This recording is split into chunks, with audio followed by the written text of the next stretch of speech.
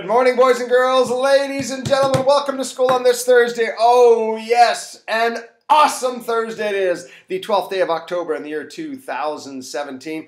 Thursdays are always awesome, so I hope your day's off to an awesome start. Sit back now, though, because here are your daily announcements. Yes, morning announcements, too. They're daily and they're in the morning.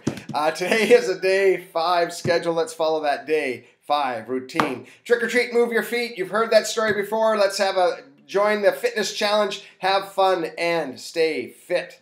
Reading Olympics. Regarding Reading Olympics, all Reading Olympians are kindly asked to come to Miss L'Esperance today during the morning break in the middle school, high school library. So again, that's all Reading Olympians. Come see Miss L'Esperance today during the break. And now, please sit back and enjoy a student council video about middle school spirit days.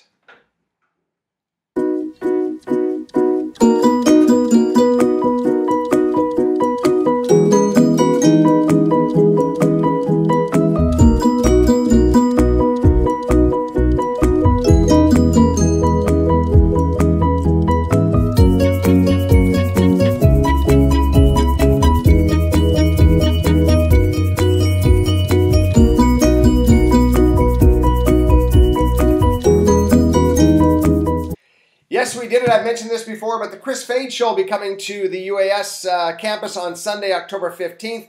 We believe that visit will last approximately from 11 o'clock to 12 o'clock. Teachers, please stay tuned for more exact details. I hope to have those out this morning prior to the Regal time today before lunch. But anyway, also note, teachers, that Sunday, October 15th is a day 6 schedule and that the interruption to our schedule will occur during period 3. So we'll go to period 3, students.